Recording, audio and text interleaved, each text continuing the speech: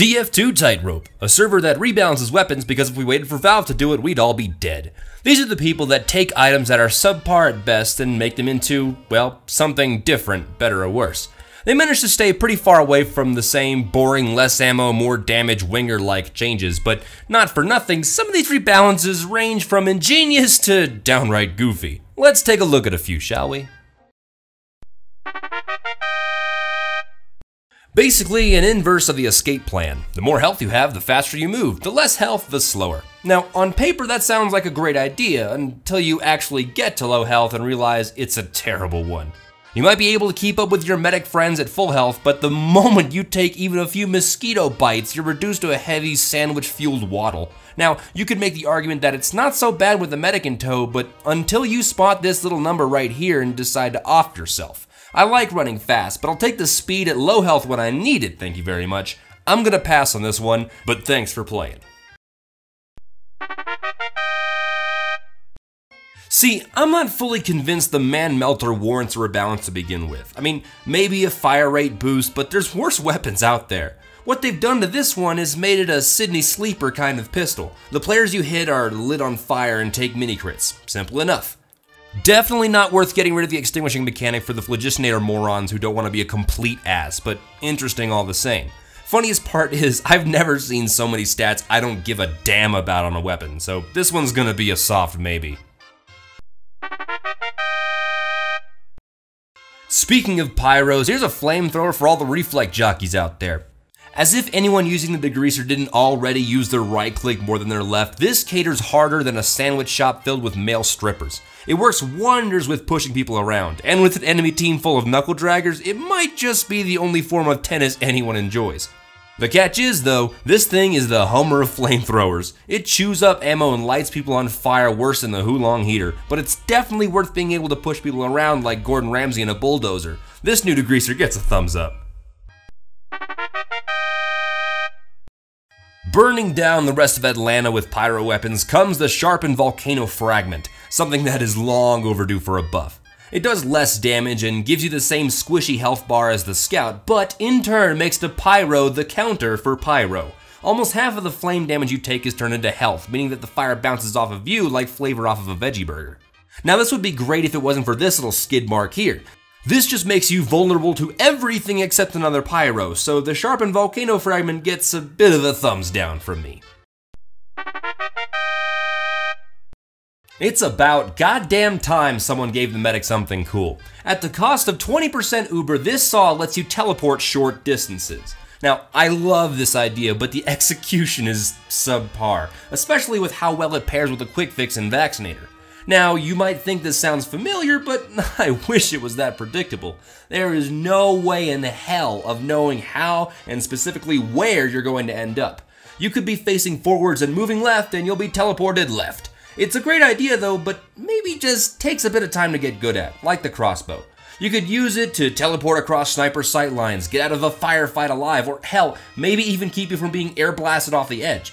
I'd gladly give up 20% if it meant I'd live to see another day. If there's anything the medic could use, it's a boost in movement. The best part is the smell though, just breathe it in everybody. You know what that smell is? That smells like band and everything. This one gets a thumbs up. Unfortunately, we'll never be able to use it ever. This wrench is, to put simply, beastly. In essence, it turns a regular sentry into a mini sentry, but with a hell of a lot more damage. Fires even faster, and has this random boost of speed whenever someone leaves the teleporter.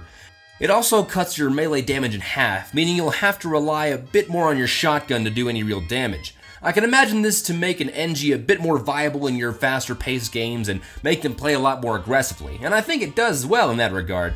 It even gives your buildings a cute little sparkle effect. This one gets a good old thumbs up.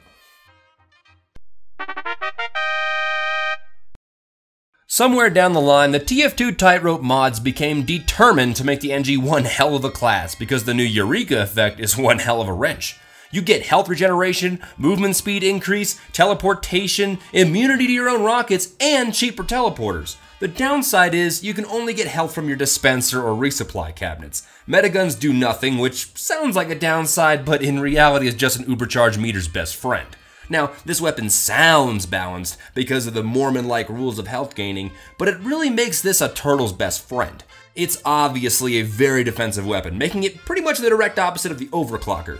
Once you have everything built up and upgraded though, which wouldn't take long thanks to the teleportation, mind you, this wrench is more overpowered than a rice rocket on the Tour de France. Just for the fact that no one is going to want to use the stock after this one, I'm gonna have to say no. There are 4 more weapon changes, 3 of which make no real difference in gameplay and have little effect on the actual weapons themselves.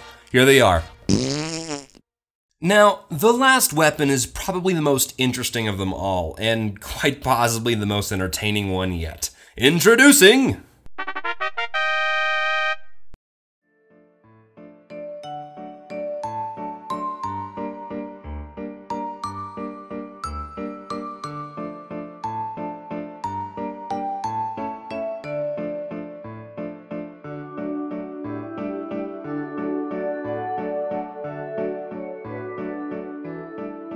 The demo has the sticky jumper, the soldier has the rocket jumper, why the hell not a heavy jumper?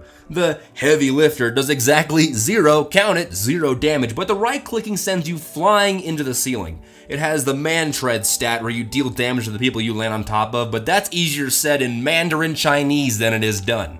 You get marked for death and somehow it still lights people on fire, but I think it's safe to say this is the worst weapon so far. But don't take my word for it, just ask everyone's favorite heavy main, rydercycle. Yeah, that's really not a good idea. See, I'm not wrong. It's fun for maybe 3 seconds before you realize literally the only thing you can do from up above the world so high is come crashing down on people. And God forbid if you try and switch weapons or something, because there's no way in hell you'd have enough time to put away the minigun before you hit the floor. From there, you're just another fat old bullet sponge. This one gets a fat flying heavy's fuck you thumbs down. TF2 TightRope has some interesting ideas, obviously some greater than others, but at least they're trying, and I'm more than happy to help test out these new weapons if it means Valve will one day get around to adding new weapons. I'm tired and I'm sick of running the same stock groovich heavy shit. I'm tired of the crossbow. I want to hit something. I want to hit someone with something that's not the Uber saw. I want to be able to teleport short distances. I can't stand this shit.